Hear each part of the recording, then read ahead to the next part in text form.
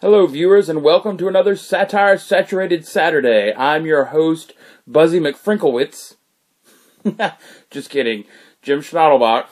And I would like to welcome you to a night of making fun of our administrator. He might have, in our challenge this week, asked that we speak about another successful rotation of the Earth.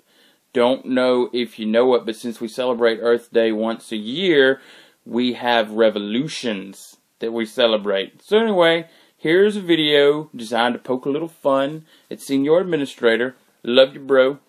And I did a stop motion one for once in my life. So I hope you enjoyed this, because this, ladies and gentlemen, is the planet Earth. Long before man inherited it, dinosaurs ruled this great planet. Hey there, Frank.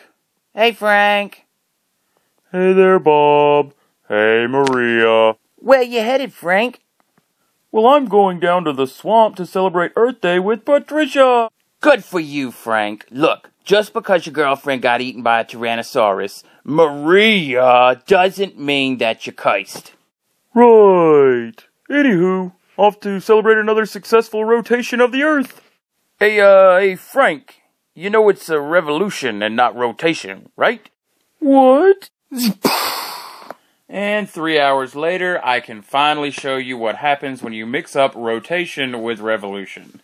I hope you enjoyed that 40 seconds, because it sure took me a long time to make. And I'm really happy with how the explosion turned out in the end.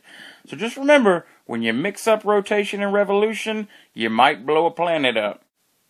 Ukulele!